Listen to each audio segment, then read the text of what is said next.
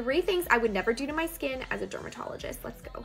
1, buying a new product. When you buy a new product, do not go home and excitedly smear it all over your face.